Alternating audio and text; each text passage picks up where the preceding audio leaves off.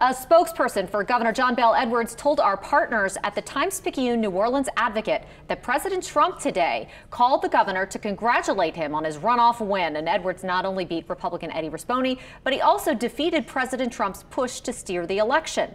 Ton Trung takes a look at what the race says about the president's influence. Feeling confident after his victory, Governor John Bel Edwards finally addressed the shadow that President Trump cast over the Louisiana governor's race.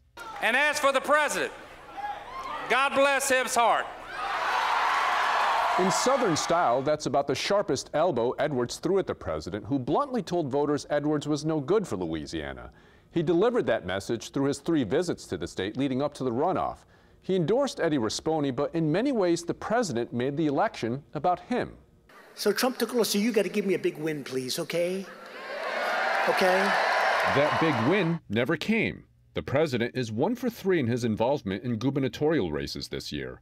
He backed the Republican candidate in Mississippi, who won.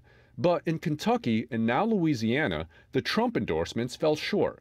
Political analyst Ron Fauché says the recent losses indicate that a backing by Mr. Trump for candidates in 2020 may not translate to wins. And certainly in swing states and in swing congressional districts, that Donald Trump is not necessarily going to be a plus for the Republican Party in this election, even though he still will carry his own base and his own voters when his name is on the ballot. Louisiana Congressman Steve Scalise told Fox News President Trump made the race competitive.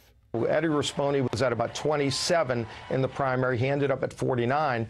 So clearly President Trump's involvement made a big difference at helping close that massive gap. That may be true, but in politics, second place doesn't count. Despite the weight of the White House, this Democrat now gets a second term. Ton Trung, Eyewitness News. Political analyst Ron Fauché says despite the losses in the governor's races, he believes the president will carry traditionally Republican states in the 2020 presidential election.